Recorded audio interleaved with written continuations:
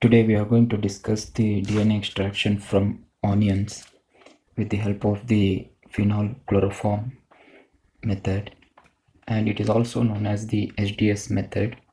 With the help of the detergent SDS or the chemical compound SDS, we are going to extract the DNA from the onion. So here, why we are using onion?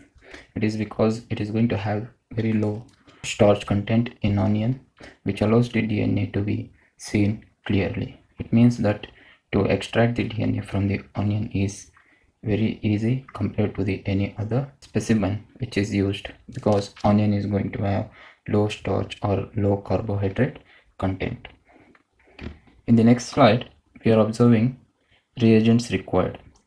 So here the reagents required are homogenizing solution, phenol chloroform isoamyl alcohol mixture, chloroform isoamyl alcohol mixture, and ice cold ethanol, and lysis buffer or TE buffer, and standard saline citrate. Now here you can see that how we are preparing the homogenization solution, that is 5% sodium dodecyl sulfate, that is the SDS, and it is also called as the sodium lauryl sulfate, where we are going to estimate to 50 grams per liter for 5%. If it is 10%, we are going to take 100 grams per liter.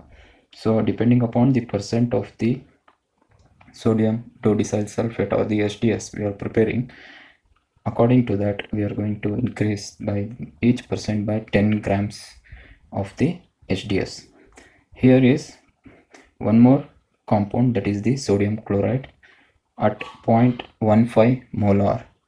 It is going to be 8.8 grams per liter, and 0.15 molar sodium citrate, it will be 44.1 grams per liter. Now here when you are going to consider sodium citrate of 44.1 gram per liter, here we have taken dihydrate form of the sodium citrate, and here 0.001 molar EDTA of 0.372 gram per liter.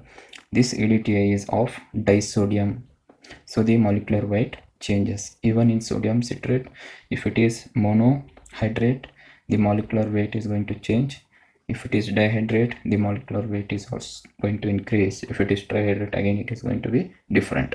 So here, as we have taken dihydrate sodium citrate, it is 44.1 gram per liter.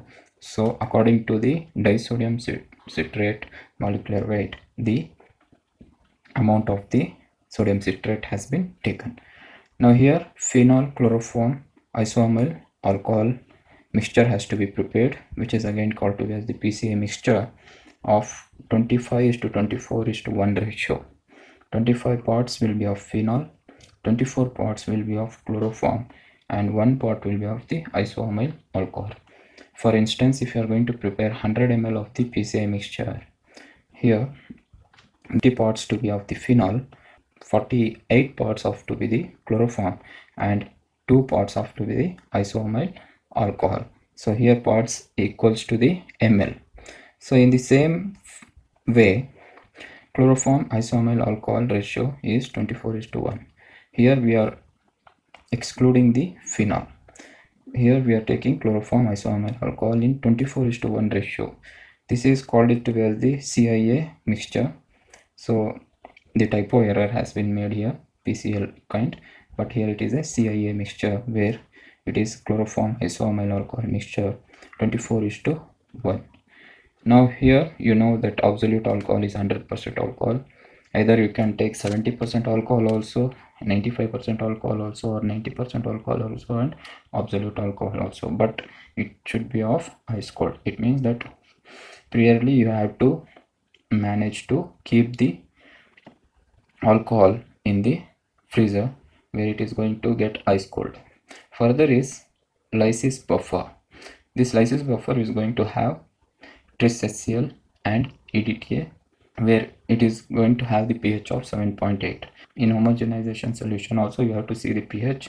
It should be around 7 to 9. If it is near to 8, that is in between 7 to 9, if it is near to 8, it is very good. If it is lesser or more than 8, it is also good. So in this same manner, here also lysis Tris-EDTA buffer pH should be 7.8, where it is going to have Tris-HCl of 0.1 molar, 1.58 grams per liter of Tris-HCl has to be taken, and 0.001 m EDTA molar EDTA has to be taken, that is 3.372 grams per liter of EDTA has to be taken. So with these two components for a liter, we are going to mix and we are going to prepare the TE buffer or the lysis buffer.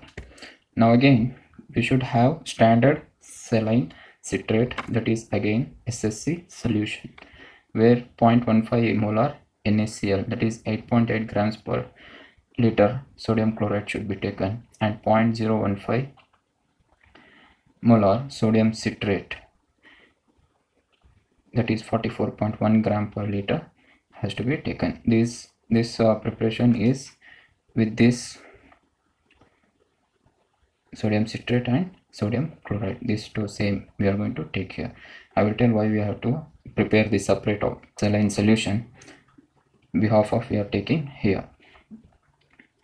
Now next is the procedure. In the procedure, we are going to start the procedure with mincing the onion, where we are going to mince the onion of 25 grams, and further we are going to keep this particular sample under some time for cold condition, that is under the freezer or the fridge, where we are going to keep it for 5 to 10 minutes, because we are going to take the homogenization in the cold condition.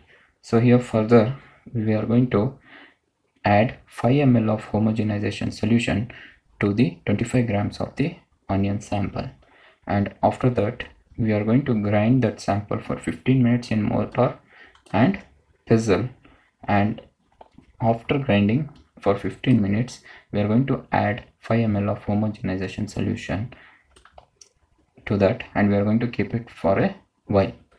So after keeping it for a while, we are going to add 5 ml of lysis buffer solution and vortex it, and we are going to vortex it, and then we are going to keep this mortar in incubator at 65 degrees Celsius.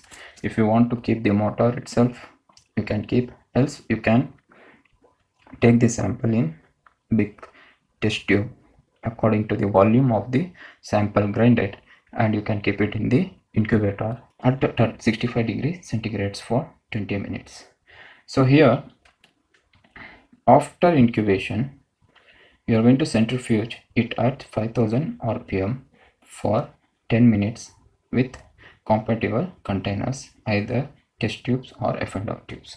If you are going to take the tabletop centrifuges which can hold good the test tubes, in that centrifuges you can use the test tubes directly, where the sample can be put in the test tubes and you can centrifuge at the maximum speed. So here, depending upon the centrifuge which you are using, according to that, as per the compatibility of that centrifuge, you have to take the containers, either F&R tubes or the compatible containers or the small test tubes or the micro test tubes, and you can use the sample. Now here you are going to centrifuge the sample at 5000 rpm. Now before to this centrifugation, we have seen that the sample has been kept for 65 degrees Celsius for 20 minutes. Here the sample has taken part in its maximum reaction with the homogenization solution and also the lysis buffer solution. So the solutions or the buffer which we have added, they have reacted with the sample. During this centrifugation, what will happen,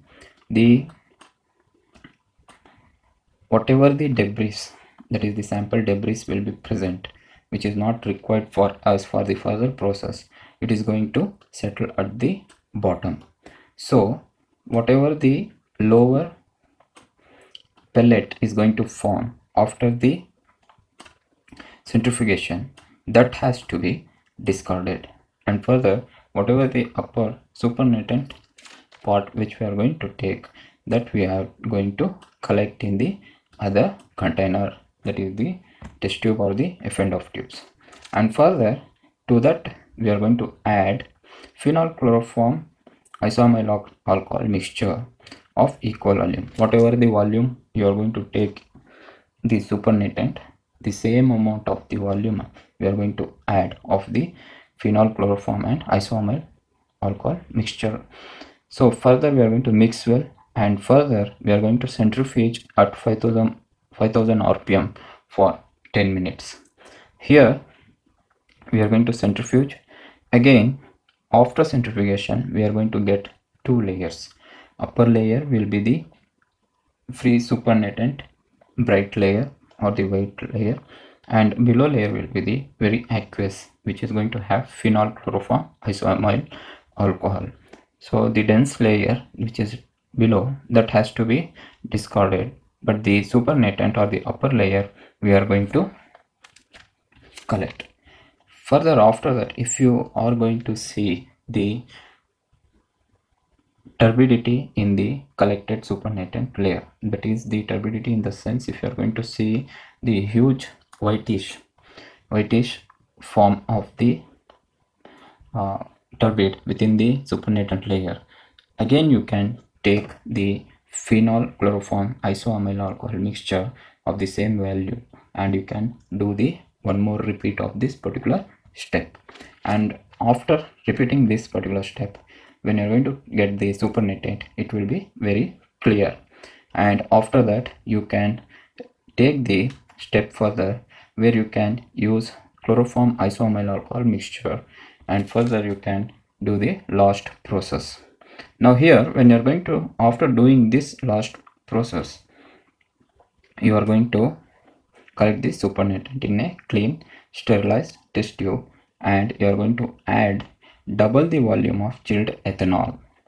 Now here, before to this one, I want to add a note to you guys, that you are going to add a few drops of the saline, sodium citrate saline, to the solution before to doing this particular step of adding the ice chilled ethanol.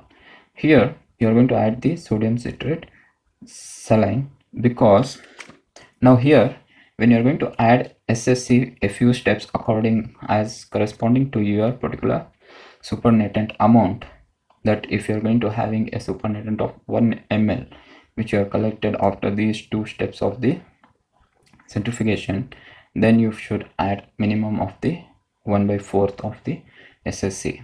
I will speak what is the use of the SSC in the discussion part after this. Now here, after adding the SSC and mixing it, and further you are going to add the chilled ethanol, double the volume of the supernatant. That is, you are going to add the chilled ethanol from the sides of the test tube, not directly pouring sides of these test tubes. So it is going to slowly going to mix with the whatever the amount of the DNA is present, and it is going to make it to appear perfectly to our naked eyes. So according to or depending upon its particular purity, it is going to appear finely to our naked eyes in the glass test tube. Now here further, this step is, if you want you can follow, if you don't want you can use it in the other way also, as per the whatever the facility is available in your labs. Here in this step, take a pasture pipette and heat it with a Bunsen burner toward the narrow end until you can bend the end back up towards the top, forming a hook. Now here this hook we have to create with the help of the pasture pipette, which will be helpful to spool out the DNA. Here in our labs during our classes, instead of this we used to take a clean sterilized form of the glass rod, which is very minimally thin and very clean, and we are going to dip that glass rod after sterilizing with the ethanol.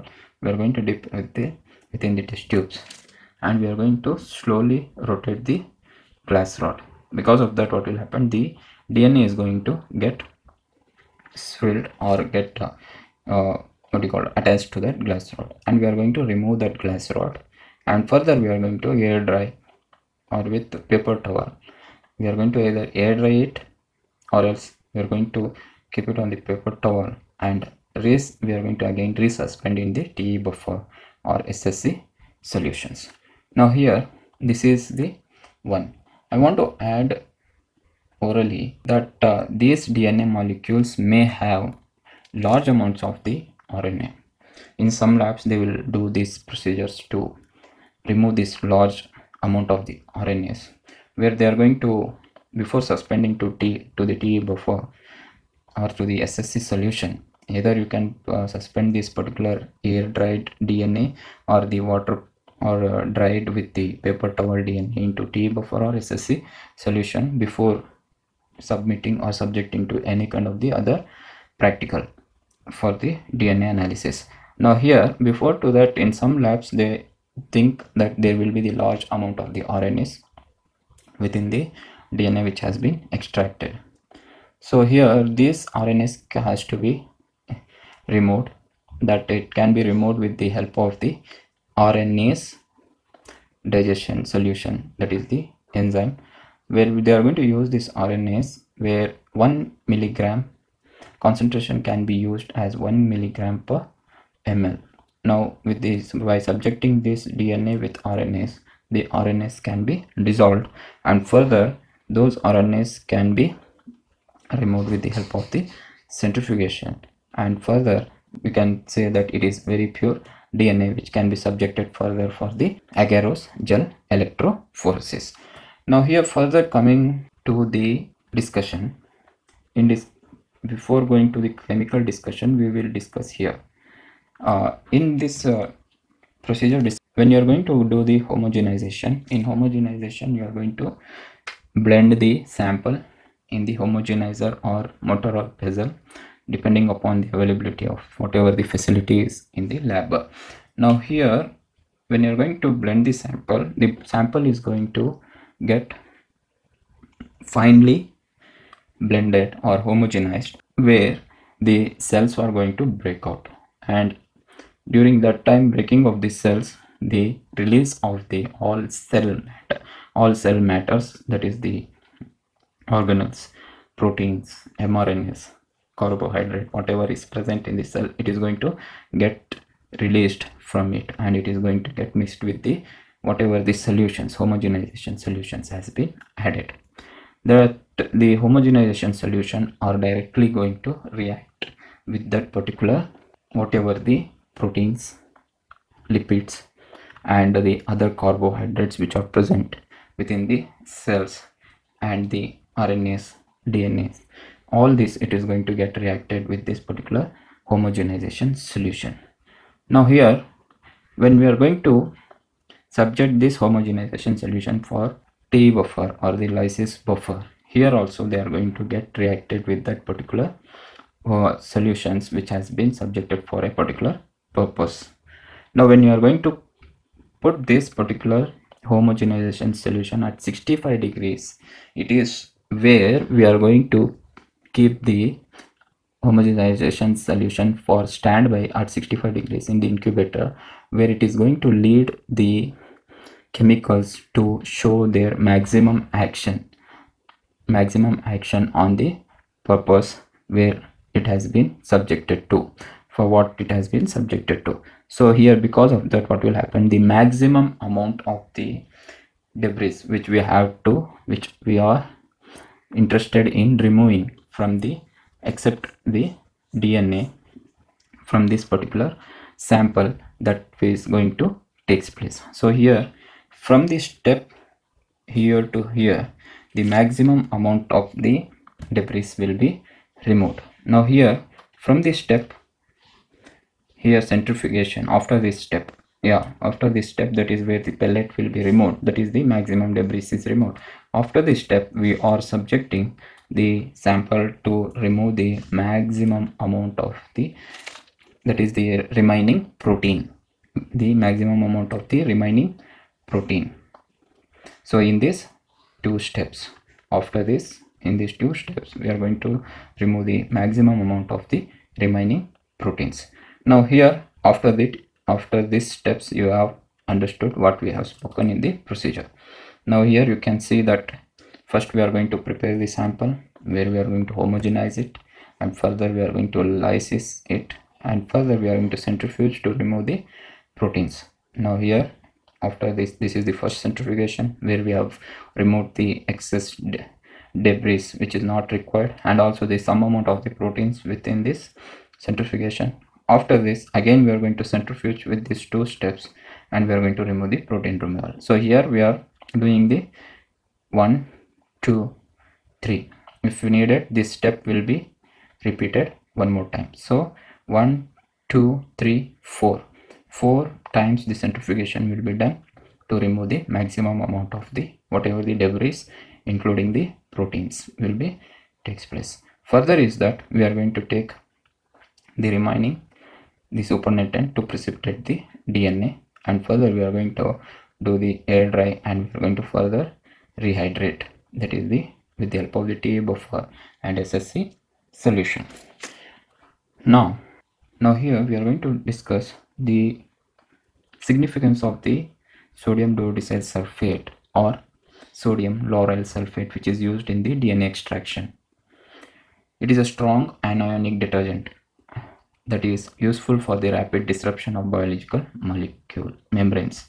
Now here, when you are going to consider disruption of the biological membranes, the biological membranes are the cell membrane and the nuclear membrane. Now when you are going to disrupting a cell membrane or the nuclear membrane, this SDS can react both on proteins and also the lipids which is present within the cell membrane or the biological membrane, where it is going to remove the negative ions from the proteins and destroy its conformation by disrupting the non-covalent interaction that hold the cell membrane together. You know that in cell membrane there will be the integral proteins, the proteins which are present within the cell membrane, which is going to keep the structure of the cell membrane at its good hold. Because of that, the cell membrane is going to remain integrated always. When it is going to react on these particular proteins, these proteins will get emulsified or disrupted. Because of that, the non-covalent interactions is going to happen, and it is going to destroy the cell membrane structure. So the cell is going to burst open. Because of the loss of conformation, the protein loses its structure. The proteins from the cell membrane get damaged and cell gets broken. Now here the cell is broken. This will help the cell membranes and nuclear envelopes to break down and expose the chromosomes that contain the DNA. Now here the DNA has been exposed. Now here directly, if you are going to say, histones are also form of the proteins, where the histones are going to get in contact of this particular sodium dodecyl sulfate to the some extent, and they are also going to get into the negative ions removal, and because of that there also the structure is going to lose, and because of that the histone proteins is also be removed. Now when you are going to consider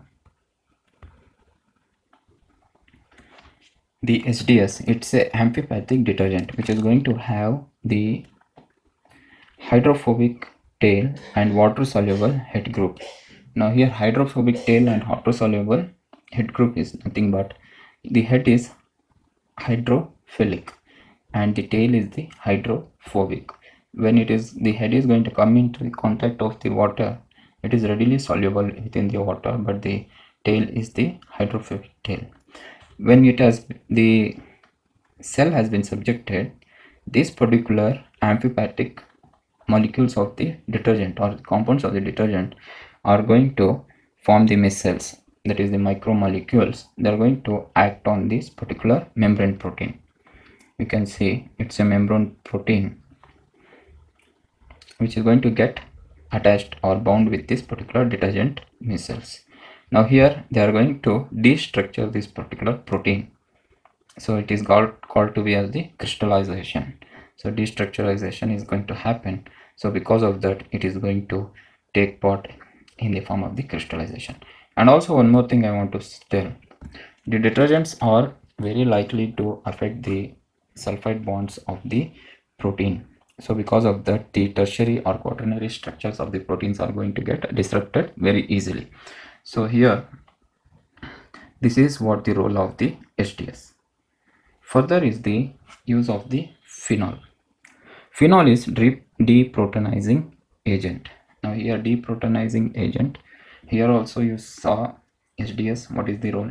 It is also deproteinizing it, and here also it is the deproteinizing it. It is going to remove the protein from the particular phase, in the sense, because phenol is going to take part in the destructuring of the proteins. Now here, when you are going to consider the cell rupture will be having the many forms of the proteins. Those proteins has to be removed from its particular liquid phase.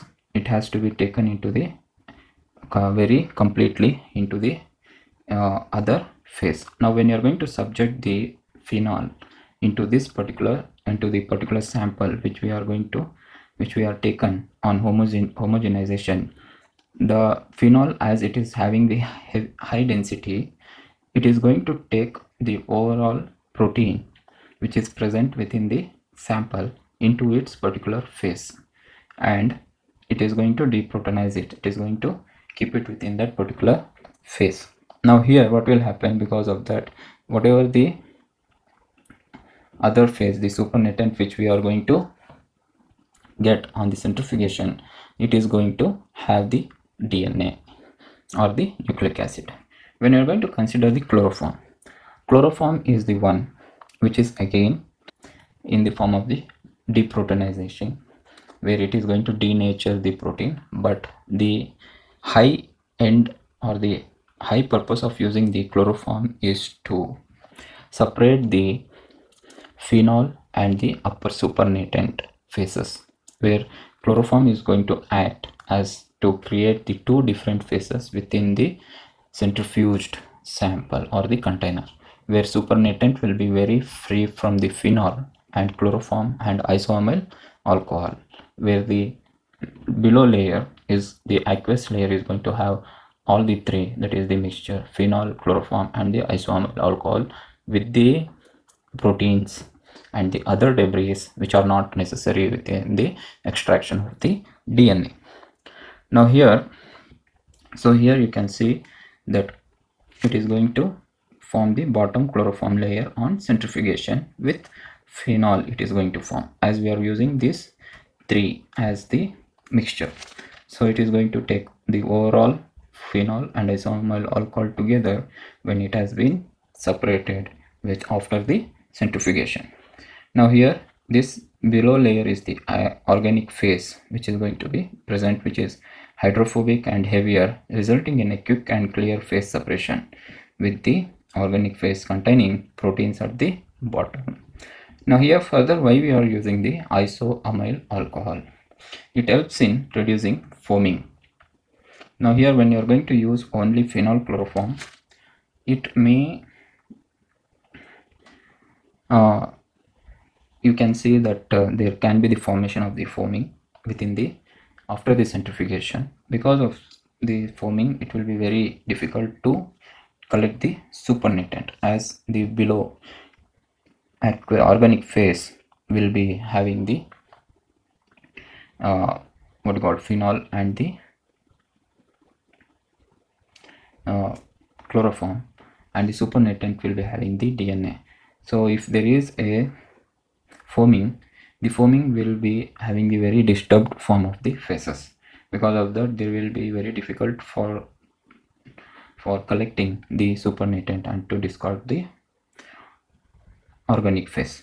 Now when you are going to use isoamyl alcohol, it is going to reduce the maximum amount of the foaming. So there will be the very clear phases where the upper aqueous and below organic phases will be formed. Because of this, the The isoamyl alcohol will be responsible to give a clear supernatant and the clear organic phase. Now here, when you are going to consider the mixture chloroform isoamyl alcohol, this is the mixture that is 24:1, which we are going to use as the final centrifugation. Here, why we are using chloroform (1)?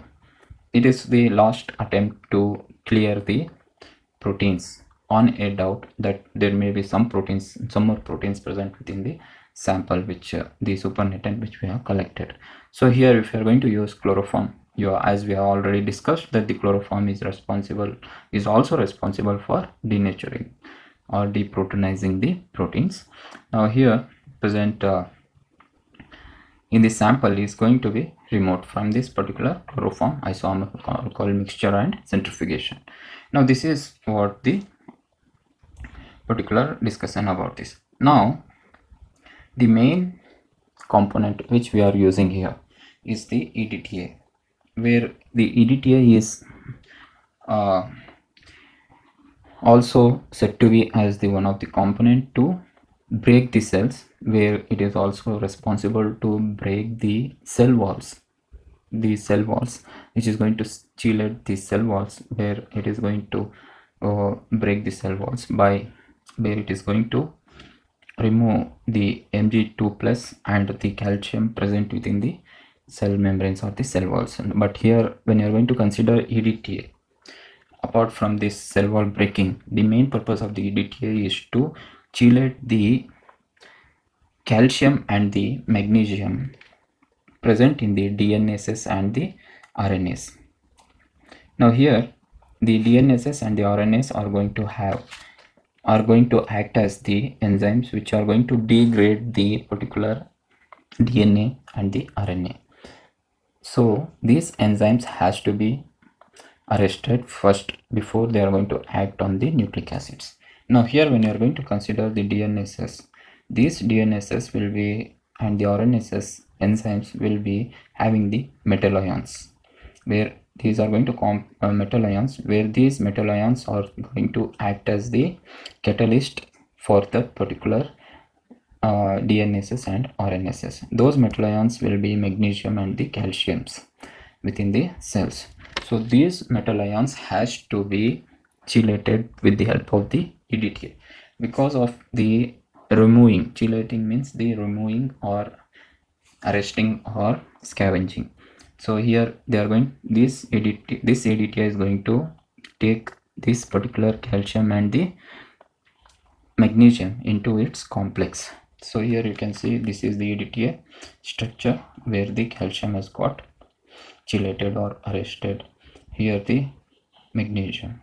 Now here you can see this particular, where these, because of this, what will happen, the DNA or the RNases are going to remain within the solution unaltered.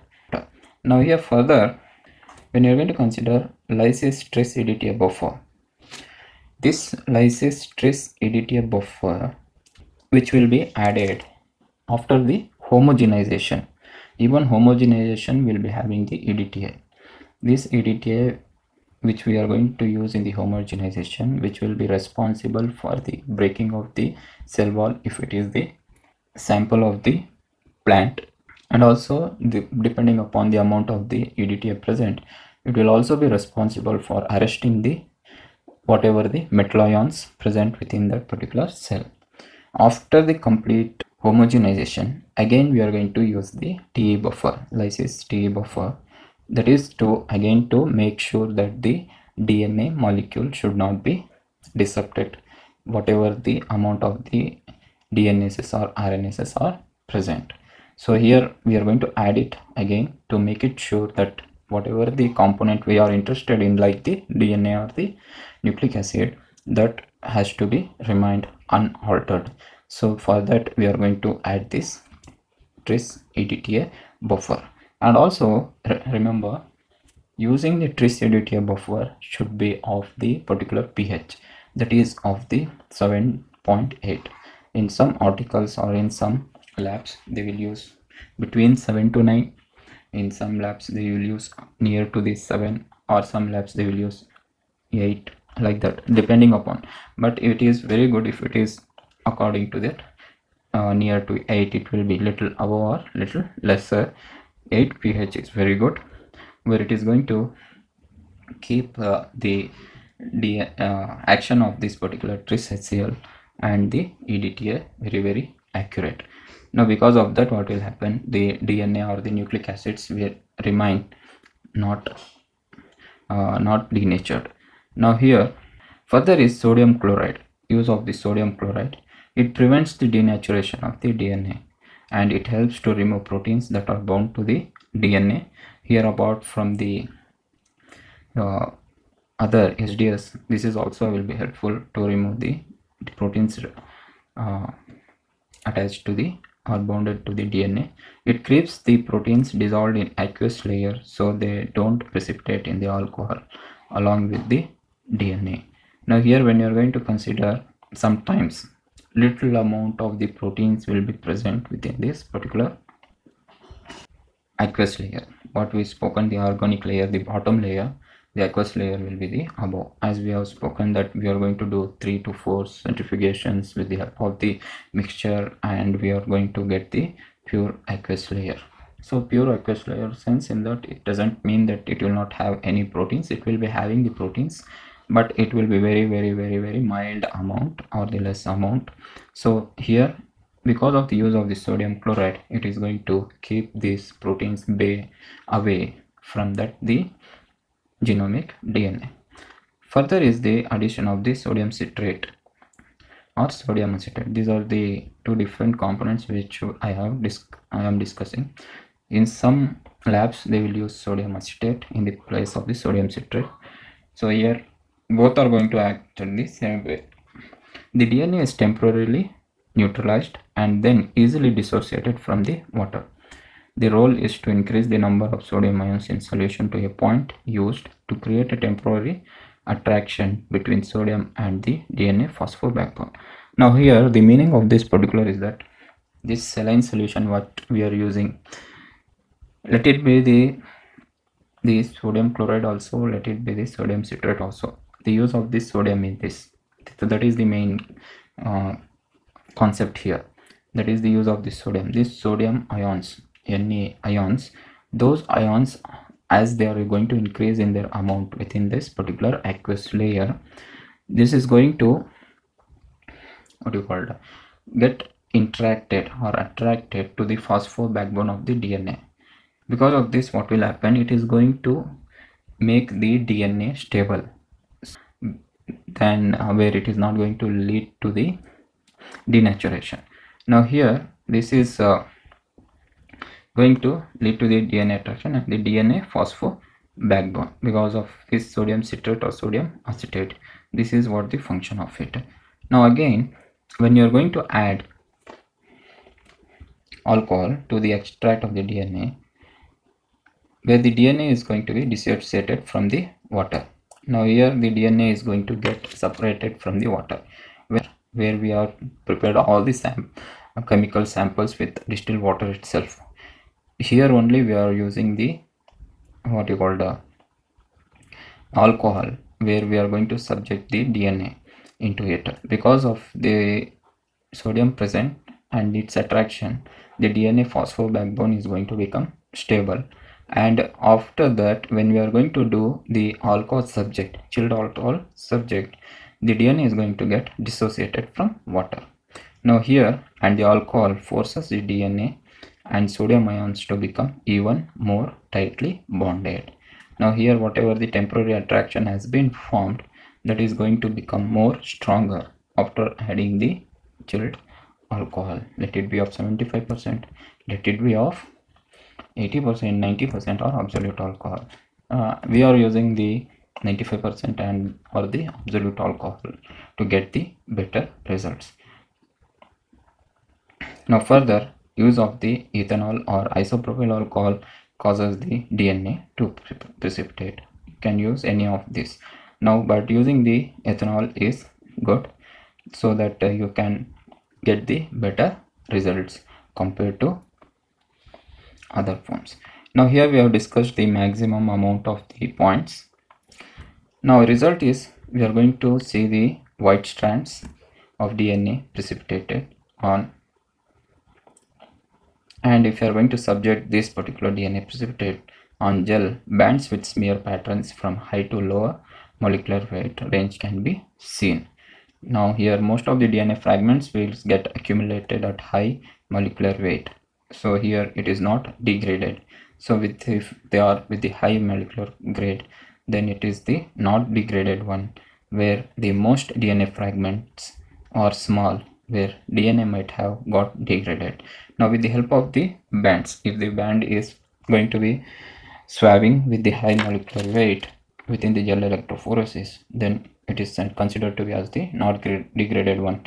If they are broken, then the fragments going to appear to be as the small one. So here it is considered to be as the broken one, in the sense the degraded one. So if you are going to get the more amount of the DNA fragments in the small length as the bands on the gel electrophoresis, so then the subjected sample for the DNA extraction and the procedure followed has been ignored or improperly followed. If you have followed the procedure very clearly, then the DNA fragments will be with the high molecular weight, where it is not going to show any of the low molecular weight DNA fragments. Now here, that is what the procedure what we have discussed till now, that is the use of the chemical components in the homogenization. Again the same chemical components using in the lysis buffer, again the same saline solution which has been used in the homogenization solution, that is the sodium citrate saline. After the centrifugations, again we are going to use, and we are going to subject the DNA, where the DNA is going to remain intact. So all these things we are doing to make sure that DNA remains intact, and we are going to get the good results when we are going to run the DNA profiling, that is the gel electrophoresis. So this is what the DNA extraction procedure. Here in place of onion, we can use the samples like the goat liver or the coconut or the any plant leaves, flowers, roots. So here you can use any sample, but it makes sure that you are going to change the concentrations according to the material you are using. If you are going to use the animal tissues, the concentrations or the molarity has to change. So the molarity is going to change. For example, at the place of the 5% of sodium dodecyl sulfate, you are going to use 10%, 15%, and the molarity of sodium chloride can be of 0.5. It can be of sodium citrate 0.5. For a molarity EDTA can be of the 0.01. Like this, you are going to change the molarity of these particular components. So here, once you are going to change the molarity in this homogenization, the same molarity you are going to use in the Tris-EDTA buffers also, and here also. But the phenol chloroform isoamyl alcohol mixtures are going to remain the same in the ratio, and the absolute ice cold ethanol is going to remain the same. So this is how the SDS method of DNA extraction has been done. So it is definitely is going to give the good results, and I hope I have given the good information on this particular DNA extraction, and the discussion itself stands for the principle, so you can use this same information for the principle also.